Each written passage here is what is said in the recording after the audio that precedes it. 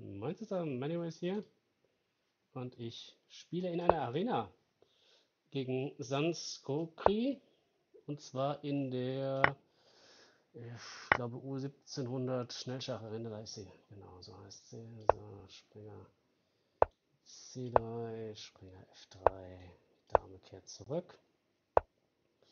Neues von Seiten der Figuren-Sets schien es zu geben, habe ich im letzten Video übrigens gezeigt, habe ich gar nicht drüber gesprochen. Neue Bretter gibt es aber nicht. Ich habe mich deswegen hier für das schlichte Holzbrett entschieden. Mal, mal mit ein bisschen Understatement zurückkommen, nachdem ich jetzt so lange keine Videos veröffentlicht habe und nur inkognito gespielt habe sozusagen. Was habe ich denn hier eigentlich? 10 Minuten, nachher ein bisschen nachdenken. Tja, wie sieht's aus mit dem großen Angriff jetzt, wo er rochiert hat, sich festgelegt hat? Kann ja mal ein bisschen auf den Zahn fühlen. Der Bauer hier ist gut gedeckt. Ja, zeig mir doch mal, ob du wirklich willens bist. Genau. Er macht auf G7 schon mal meinen Angriffspunkt klar. Dann wollen wir uns dem doch mal langsam nähern. Ja, das ist Matte 1. Das ist top. Gefällt mir. Mehr davon. Und ihr kriegt im gleichen Video hier noch eine zweite Partie. Alter, läuft. Hier, bitteschön. Geschenkt. Könnt ihr behalten. So, schauen wir mal, was mich jetzt erwartet. Ich bin gespannt in den Flitzebogen, aber ich kriege noch keinen Gegner. Was ist los, Freunde? Auf Rang 53 im Turnier aktuell, aber noch möchte keiner. Jetzt geht's los gegen Gabar Karim Hosni. Karim Hosni? Wer weiß. Wo kommt er her? Sagt er mir nicht. Alles klar, dann muss ich am Schachbrett hier kennenlernen. Das ist ja auch immer eine Variante. So, ich habe gelernt, hier nicht zurückschlagen. Ob Dame B6 ist. Ich hätte vielleicht merken können, was man stattdessen macht. Aber jedenfalls tauscht man im Zentrum nicht nochmal ab. So mein Kenntnisstand. Ihr müsst wissen, das ist immer bei Eröffnungslehre so eine Sache.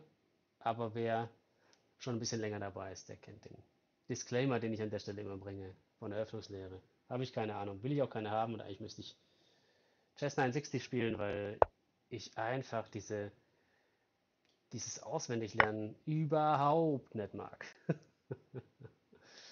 Es ist halt, ich will doch auf dem Brett zeigen, dass ich das überlegene strategische Gehirn bin, nicht, dass ich das überlegene Auswendiglern-Gehirn bin. Und ich halte die beiden Dinge für sehr verschieden. Ich hatte in meinen Schulzeiten Klassenkameradinnen vor allem, die konnten wahnsinnig gut auslernen, die sind später auch Ärztin geworden, was total Sinn macht, weil dafür musste tatsächlich viel auswendig lernen können, einfach weil es eine Masse gibt an relevantem Wissen und was halt irgendwie in deinem Kopf sein sollte, damit du es nachschlagen kannst.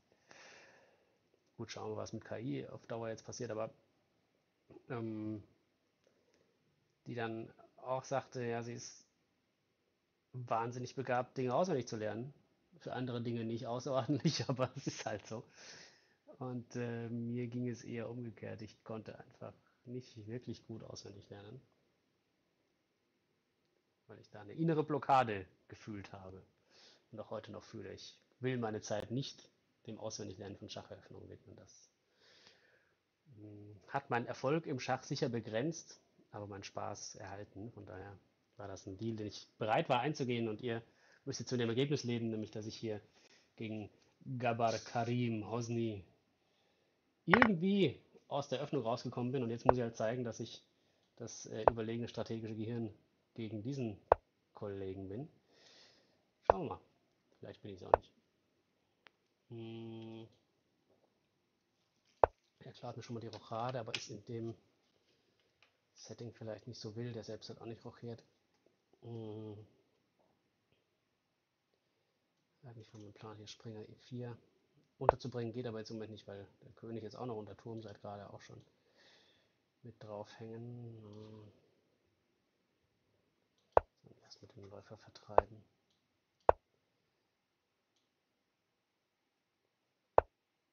Dann den Turm besser stellen. Die C-Linie könnte irgendwann mal frei werden.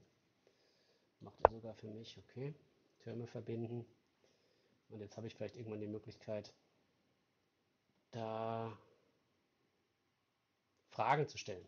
Vielleicht auch Läufer F5 langfristig mit der Idee C2 unter Beschuss zu nehmen und meinen Turm auf die zweite Reihe zu kriegen, wo er dann halt oftmals Bauern mitnehmen kann auf die eine oder andere Art, nach links, nach rechts.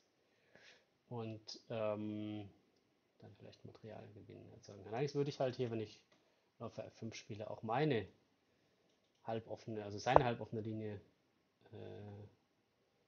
in Bewegung bringen. Und ob ich das will, da bin ich mir nicht so sicher. Und ja, die Antwort lautet ja. Witzig.